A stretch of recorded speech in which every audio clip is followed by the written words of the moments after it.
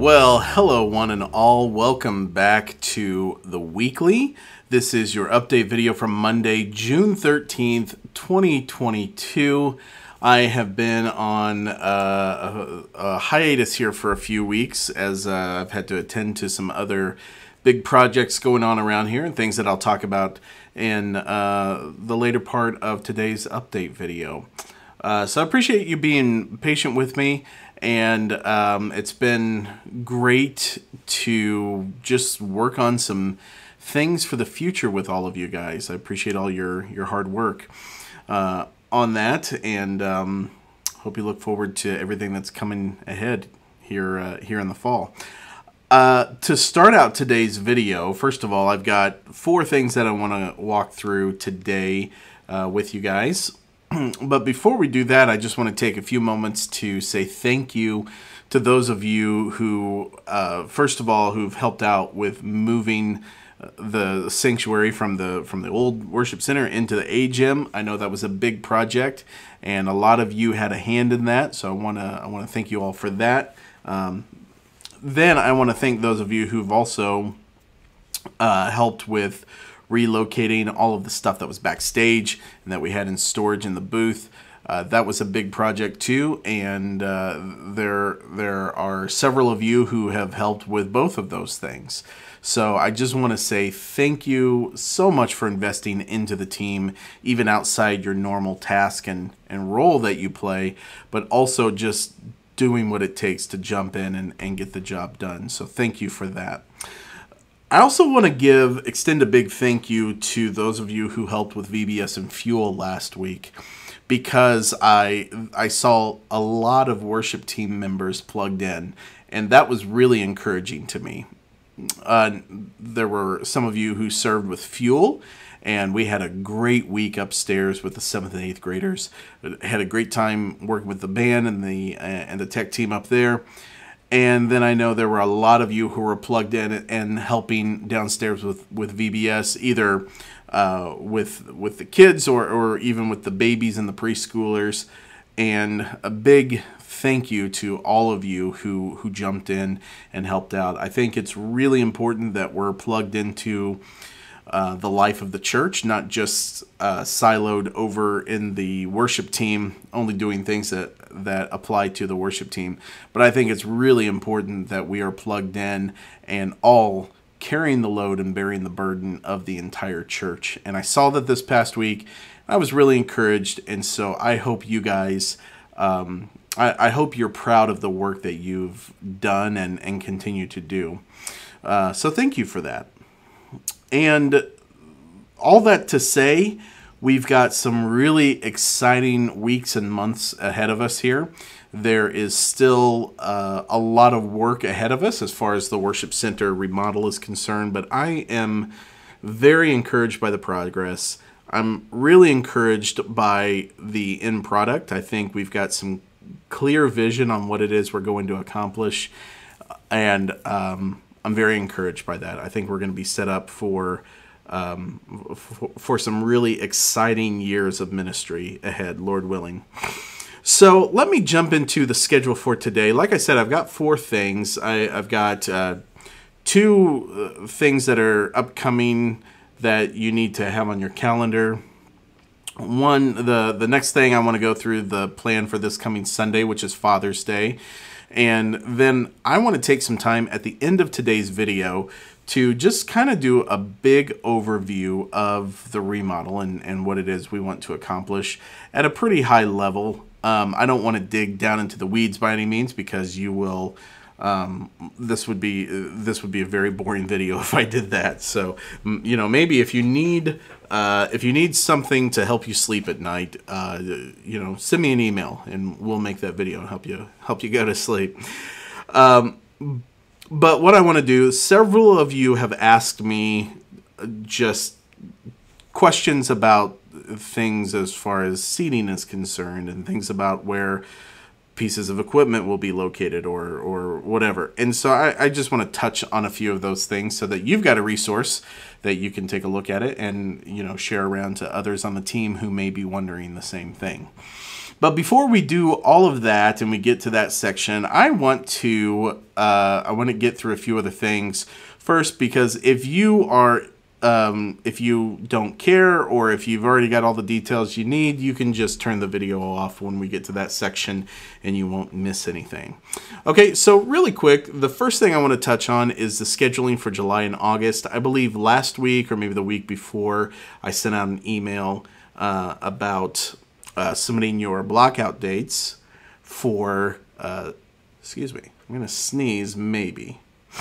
Nope, not today. Submitting blockout dates for July and August, and with VBS and fuel, we're a little behind the 8 ball on that. So I just wanted to remind you, if you're watching this video and you've not put in your blockout dates, a lot of you already have, and so I thank you for that. If you've not put in those blockout dates, please take 30 seconds. That really is all it takes. Go over to Planning Center, submit your blockout dates for July and August. I know that July is usually a travel month for a lot of people, and August is back to school. So there's a lot going on. So that's helpful to us as we work on putting those schedules together. Take a look at that. If you have any questions, let me know. As far as team leaders are concerned, you're welcome to begin at any point putting those schedules together. Then for the first, I guess the first Sunday in July is, I believe, the 3rd this year. So yes, that is correct. So for July 3rd through August 28th, you're going to want to go ahead and put in those blockout dates. I would also say, those of you who know you're going to be gone Labor Day, September 4th, Labor Day weekend, please go ahead and put those in, because those holiday weekends are always a difficult weekend to schedule. So knowing ahead of time who's going to be available is really helpful for us.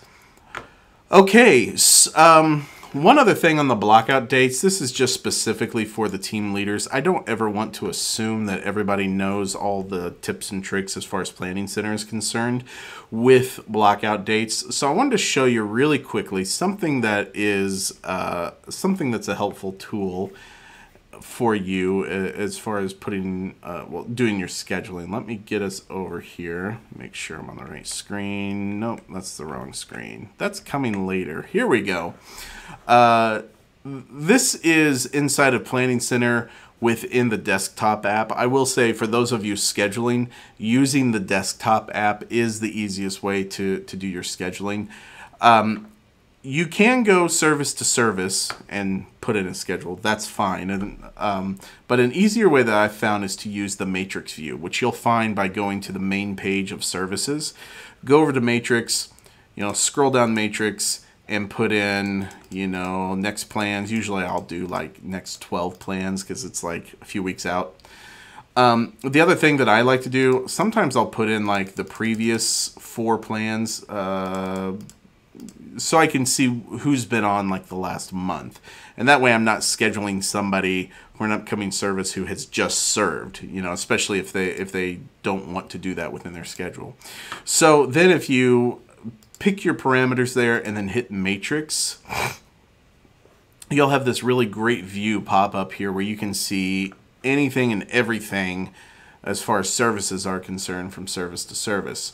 So you'll see, and it'll take a minute to populate. It will actually go in chronological order here.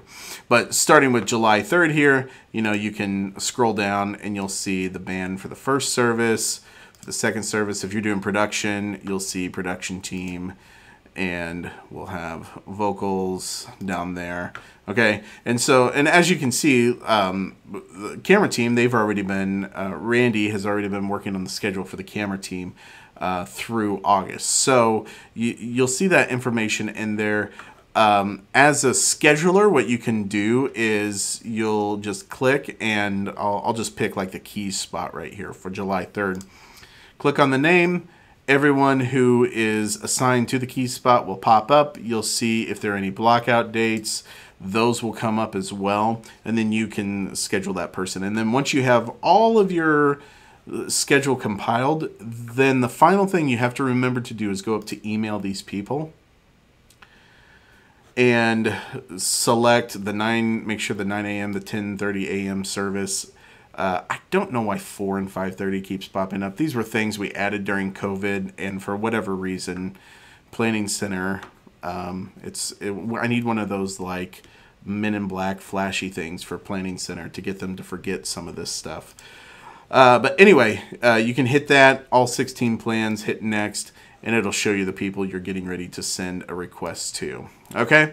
And then you just send out those requests. I hope that's helpful. That's just a quick little tip for those of you who are planning services. Okay?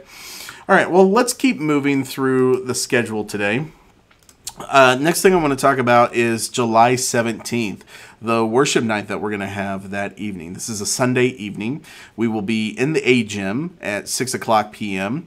And I want to encourage you to come out and be a part of this. I always do a passionate plea for us to be involved in worship nights. I think they're an important part of building our culture of worship here at the church. I've talked about this a lot in the past. And I would encourage you to make an effort. And especially if you don't normally attend worship nights, or if it's never been a priority for you before, I want to encourage you, make it a priority this time and come out and be a part of building that culture. The singing that evening will be centered around what we're learning with Kings and Queens. This past weekend, we talked about conquering giants in our lives, and Tom has some really helpful insights from the historical books of the Old Testament that I think are going to be really helpful. And we want to sing songs around that will support that. Since we're walking through all of this together as a church, I think it's important that we're also singing these truths together.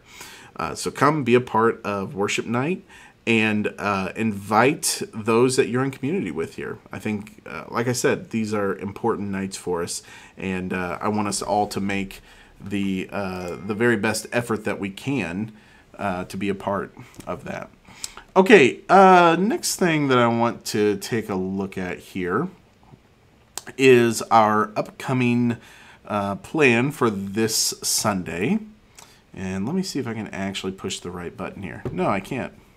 I absolutely cannot. There we go. That's what I meant to push. Okay, so with this weekend's schedule, you'll see that we're doing pre-service. We're doing The Father's House by Corey Ashbury. We've done this once, I believe, before. Then we'll go from that right into Glorious Day, Welcome and Greeting, and then we'll have Amanda leading His Mercy is More, Elizabeth Run to the Father, and Nate finishing out the set with Goodness of God. None of these keys are finalized yet. We're still working on that, but I at least wanted you to see what songs we have in the set. Most of these should be pretty familiar. The only one that may be less familiar for some of you is The Father's House. Excuse me. Then we'll go through the offertory stuff that'll be pulled, and the bumper will be changed to a prayer because we're not doing a bumper for this series. We are praying to transition, and then we'll go right into the set. The invitation this weekend will be a come forward invitation, so that will include a vocalist and a keys player playing in that spot. We will not have the full band back up at the very end of the service. Pretty sparse notes as far as the set is concerned this weekend. It should be really familiar. Just a reminder, we will rehearse at 7 a.m. this Sunday morning, and I will have the rhythm section continue to come in at 6:30. That has been working out really well. It's been very helpful for me from a just a time management standpoint to have the rhythm section there early, have them dialed in, have their ears dialed in, and have the opportunity to run through some specific songs that we're doing. It's really helpful for me to have that time. So I really appreciate, and I say it's helpful for me. I really hope it's helpful for you too, and that you feel like we are more productive during that time. So thank you guys for making that commitment to come and be a part of it. Okay, well, that is where this week's video, I guess, officially ends. If you want to stick around, I'll spend about 10 more minutes here. We're about 15 minutes here, so I'll spend about 10 more minutes talking through the remodel and giving you guys an idea of what's coming ahead. If you're headed out, we'll see you later. For those of you who are staying, what I'm going to do is I will queue up this video that Tom actually showed this a few years ago, whenever it was back in 2019, the end of summer 2019, when we started the Imagine campaign. And he showed this rendering of what the worship center would look like. Now, there are some adjustments from this rendering, and I'll talk kind of in some specifics about what those adjustments are. But as far as the video is concerned, this will give you an idea, especially if you missed this video back in 2019, this will give you a pretty good idea of what the final product is going to look like. So I'm just going to start this video and I will give some commentary as we go along here. All right, so here we go. Roll the tapes. All right, so as you see, entering into the sanctuary, you'll now enter a little vestibule area, and on top there will be now stadium seating that runs from the floor up to the second floor. That shot right there should give you a pretty good idea of what the room is going to look like. On the main level, there will be removable seats, similar to what we have in the chapel right now, if you're familiar with that venue. And then up top, we'll have theatrical seating. No, there will not be cup holders, if you were wondering. There will not be cup holders. And so then on the floor, the idea is to give us the ability to use this for multiple different kinds of functions. If we want to have a conference in here and we want to set up round tables and chairs, we can certainly move the floor and adjust it in order to do so. If we, there's just a number of different things that we can do with this type of configuration. Now, one of the things that you're seeing as we're panning around here, and I know it's going pretty quickly, but I don't want to take too much time with this. One of the things you're seeing as we're panning around is the location of the sound booth and the location of the camera platforms. I'll come back to that just in a second, but this would be one of the entrances and exits of the of this area. So as you come in the main, or as you come in the doors, the entrances and exits to the worship center will still be the same, but you'll walk in underneath the stadium seating. Now, as we come out here, you'll see that the sound booth is located here in this front section. That's one of the things that's going to be a little bit different that I'll talk about whenever this animation is over. You also see the camera platforms. Those have changed a little bit recently too, and so I'll discuss that in just a moment. For the side walls, what you're seeing there, you're seeing kind of a terraced side wall. That feature has actually been eliminated from the final design. We will still have, oh, hello, there's a lovely half-screen shot of me. There we go. We will still have the wood paneling. It'll be on the lower half of the wall, and then the top half of the wall will be sound treatment. So you will still get a good, you'll still get that wood aesthetic, which the final aesthetic of the room is going to be very classy looking. We tried to pick things that are going to be more timeless and not so trendy as far as that's concerned, even though it does have a very classy feel to it as you walk in. So I mentioned the sound booth and the camera platforms. So when we got into the new space, or when we got into the space and started looking at where things were laid out, the sound booth was a little close to the stage. So what we ended up doing is working out a new arrangement. And actually, I'm just going to put a little line drawing up here of it Let me make sure I can get to the right location here. Nope, that's not it. There we go. Okay, so what we ended up doing, if you, and I don't have any pointer or cursor here, unfortunately, but at the bottom of the screen, that's the stage. You can see the stage extension there. And then at the top of your screen, that's the exits to the sanctuary, and that's the stadium seating area there above. What we've ended up doing is moving the sound booth, tech booth area into recessing that into the stadium seating. And then the rows that were displaced there in the stadium seating will actually now come down to the floor. So we didn't lose any seats by doing this. We just gained some additional functionality. What that does, that puts us at a better location from the stage to mix the audio. In the layout that we were looking at when they actually started laying things out in the room, it was going to be too close to get a good mix on the audio and too close to get a good visual for the other folks who will be down there. Now, in this booth location, we will now have the front of house audio technician. We'll have the projectionist, the graphics operator, and we will have the lighting tech, who will also be there from now on. The reason why we've made this change is many times, you guys see a lot of Sunday morning stuff, but there are lots of events that happen throughout the week and just throughout different seasons of the year, especially during Christmas and graduation time. There are a lot of events where we have one tech available to run the entire event. And as you can imagine, if you're for those events, what we typically need is lighting, graphics, projection, and audio.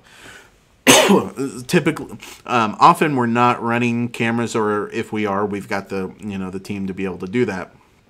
But it's often the case where we need one person to run all of those things. So as you can imagine, running from audio at one location to lighting at another location to graphics at another location becomes pretty tedious. So we are moving all of those folks into one area together so that that equipment can be operated by one person should we need that. Well, not should, but when that situation arises, that will be handled much better. Okay, I mentioned the camera platforms too. They were originally going to be built into the upper section. We're actually bringing those down to the floor, to the front section, and we're going to put up some portable staging that those will sit on. It'll be nice portable staging, with like a nice black skirt. The purpose for this is to be able to adjust the location of the camera should we ever want to, but also if we need to remove the cameras, say we're doing a conference in there and we're not going to be broadcasting anything, if we need to take the platform down and the cameras down, that gives us additional seating then on the floor that we would be able to use in that situation. Okay. So another thing, I mentioned the tech booth earlier. I want to talk about the production booth that's upstairs on the second floor. This is where, prior to our move to the A-Gym, this is where the camera team and the projection team was on Sunday morning. Well, that part of that booth is going away, and part of the booths will be remodeled slightly. The middle booth, where the projectionist sits on Sunday morning, that booth is being removed, and that will now be the entrance to the second floor. There are, I believe, 4 doors going there that will be used for entering and exiting on the second floor. Then the side booths, so we had the one side of the booth that was storage, and then the other side of the booth that was the camera broadcast area. The side with the camera broadcast, that is going to be what's called the broadcast control room now. So all of the control surfaces for cameras, broadcast, iMag in-house, All of that will be located on the camera side. On the storage side, that will now become the broadcast equipment room or machine room, whatever, whatever terminology you're familiar with there. That's going to include all the racks of equipment. So anything that basically has a fan blowing on it, we're going to put it on that side. The purpose here is to get the control room quiet enough so that a better broadcast mix as far as audio is concerned can be sent out, that those who are directing the cameras can actually hear the program audio. They can hear it clearly and know what's happening in-house. Right, the way it is now, we have a big air handler in that room, and we also have a big rack of equipment that has fans blowing to keep equipment cool. And all of that will be moved, so now we will actually have a silent production space. Both locations are being fitted for small little standalone mini-split AC units, so we'll actually be able to control the temperature in those rooms to keep equipment from overheating. I think it's going to be a much more elegant solution from the broadcast side. Now, we are doing some upgrades to our camera broadcast system. One, to be able to improve the quality of our online stream, but also to handle a big change that we are making in the middle of the stage. And in the middle of the stage, we're going to be adding, we're aiming to add an LED wall that will take up the entire middle section of the stage, kind of between the curtains of backstage. We are still working on that. There may be some modifications to that, just to make sure that we, fit within our budget parameters. But those are still some things that we're working out there. But because of that, you'll say, well, how are we going to do baptisms? Well, the baptistry will now move from the center of the stage where it has been. That is moving now, and it's going to be stage left, so the side that the keyboard and the choir has been on this past spring. It's going to be built into the stage, recessed into the stage in that section, and there will be a cover on it. So the weeks that we're not doing baptism will have it'll have a regular cover, and we'll be able to use that stage space. For the weekends that we do have baptisms, however, that cover can be removed, and then we'll have baptisms. There's also backstage, and I don't really have a good diagram to show you this, but backstage, there are dressing rooms now that are going to be built in the backstage area. And so those who are being baptized will come backstage. They'll use those dressing rooms. There's a new entrance near that baptistry that's being built, that they'll go out for their baptism, come back, and then they're right into the dressing room. This will help us a lot too, as far as communication with the baptistry and stage flow, and the backstage. The backstage managers, they'll be able to cue those folks who are being baptized. It's really going to help our stage flow a lot. You may say, well, there was a workshop and a lot of storage and things like that backstage. Where's all that going? Well, that is all moving to the old choir room. We are going to build, or I should say the builders are going to build a hallway in that space, and then what's now the old choir room, that will be a storage / shop area. The offices and closets that are in that area, those will all be combined into one kind of big room that'll be used for chair storage and for riser storage, things like that. There's a lot of different things that we're going to keep in that area that we use in the sanctuary so that it's in a convenient location. So some really cool, some really exciting things ahead.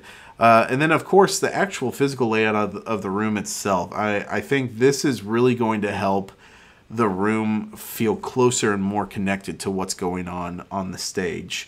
As you know, if you've ever sat in the back of the sanctuary, you can kind of feel like you're not a part of what's happening up front. And elevating these back seats will have the effect of bringing everyone closer to the stage. And I'm just really thrilled about that. I think there are some really cool things that are going to be happening in this remodel. So there you go. There's a whole lot of big picture stuff, and I know I've left out a lot of details. I'm sure I've forgotten things that I was probably going to mention as well. Oh, one thing, the back screen, the confidence monitor, those of you who are vocalists and you do lyrics, that's going to be a new screen that's going to be in the middle of where the second floor opens up. And then we'll also, the 3 TVs that we have down front right now, we're going to have a similar setup to that in the sanctuary too. So you'll have both a larger screen in the middle and the back and some TVs for reference down front. And that gives you more locations to look, so you're not just glued to one screen whenever it comes to lyrics. So, yeah, some cool things happening. Those of you who are on the camera team, at some point this summer, I'm going to be putting together a like a barbecue or something, some opportunity for us to get together, and something that we can invite new prospective team members, because we're going to be adding some things to the mix here that is going to require us to build our team and to grow our team. And I will go into more detail as far as what the new camera setup looks like there. I don't want to bore the whole team with all of those details, but just be looking for that. If you're on the camera team, or if you've served on the camera team and you're not serving right now, this is a great opportunity for you to be connected to this and to get reconnected to the team, because I think you'll be excited by some of the things that are coming our way. Okay, well, this has been an extra long update video. Hope it has been helpful. I look forward to Father's Day this Sunday, and looking forward to serving with all of you. As always, if you have questions, feel free to reach out. Otherwise,